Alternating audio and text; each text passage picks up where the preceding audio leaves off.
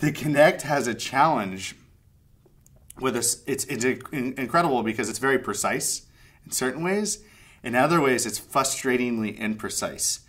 So it's sort of like augmenting reality in a way we've never been able to augment it before, yet there's just those moments where you're like, I thought I hit the tennis ball, you know, and you're frustrated because you didn't get the point system that you wanted to achieve. And I think that sometimes it worked really great, and other times that avatteering side of the Kinect, maybe there was so much more precision than we'd ever have, and then there was other elements of it that just felt like a little hokey and didn't quite land on people. Like, hey, I felt like I was more in control when I had these binary little things I hit, and you did in a certain way.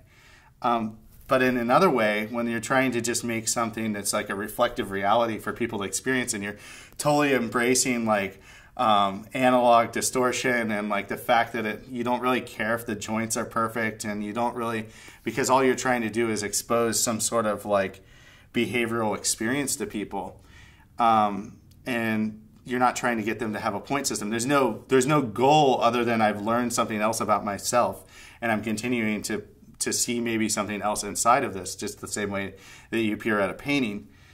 Then I think it works much better because you're not feeling like you just lost at any moment because the sensor didn't quite land. In other words, like so much of the hiding of the sensor's failures within the like linear game structure was frustrating, I think, for a lot of people, because then you're just kind of massaging over a lack of precision. But whereas the other side, the hiding of those failures in my space just makes it more beautiful. I'm just adding more Rorschach effect to like what we're making, basically.